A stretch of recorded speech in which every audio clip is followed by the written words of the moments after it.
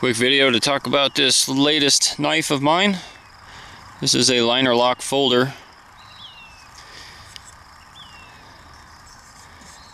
Now it's got dovetailed bolsters with a curved line to them.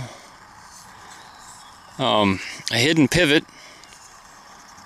under the bolsters. The bolsters are W's, end grain W's, Damascus.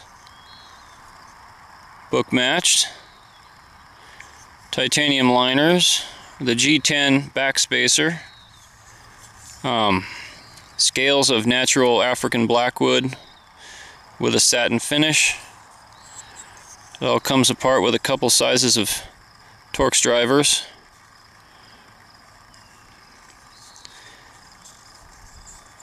It's still a little bit tight. I like to leave them a little tight from the factory, so to speak. And it just opens like that with a thumb over the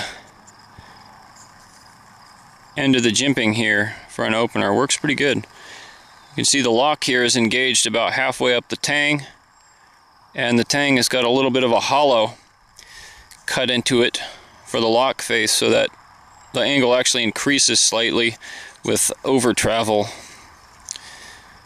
The lock side scale and bolster are relieved for the lock bar to travel into, and here we've got jimping for a nice surface, nice grip on that with the thumb.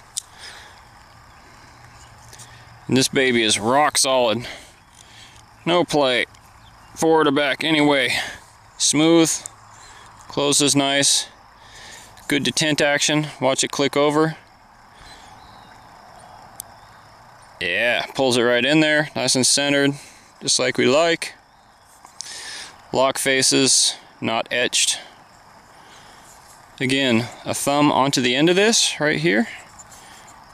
Pry a little bit and click. And Bob's your uncle. Now the blade is jelly roll, but in my own modification, which I call rose rolls, which is basically laddering a bar first, a very coarse bar, to give it squiggle and then rolling it up. So that's tiled out mosaic pattern. It's 3 tiles for this little blade. Now this knife is 7.5 inches long, open like this, with a cutting edge of 3 3/8. The blade is 1/8 of an inch. It's actually 0.125 inch.